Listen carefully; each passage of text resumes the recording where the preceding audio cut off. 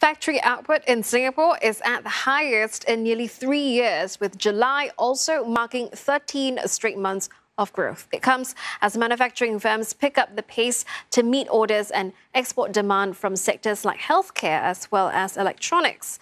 Chua Tin reports. Factories in Singapore are still firing on all cylinders. For the most part, analysts say those making COVID-19 test kits saw orders go up in July as countries continue to fight the Delta variant. The Purchasing Managers Index inched up 0.2 point to 51.0, the highest reading since nearly 3 years ago.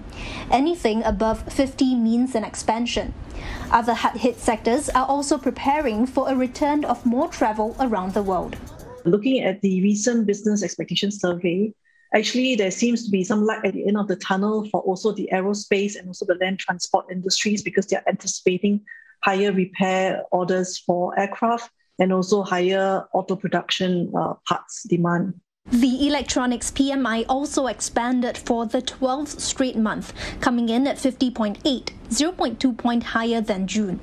The backlog of orders is still growing, but at a slower rate this time.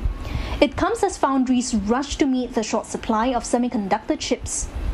The accelerated digitalization, which is brought about by the pandemic, has actually increased the demand for electronics goods, everyday electronics goods such as even the PCs and even your phones as well. We do see that the demand will hold up in the coming months due to an increase in demand, the continued pace, continued acceleration of digitalization due to the pandemic.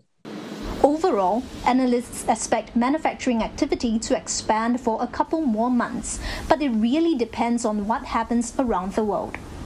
We are starting to see signs of, in China, for instance, the manufacturing PMI and the testing PMI starting to show signs of a little bit of fatigue creeping in.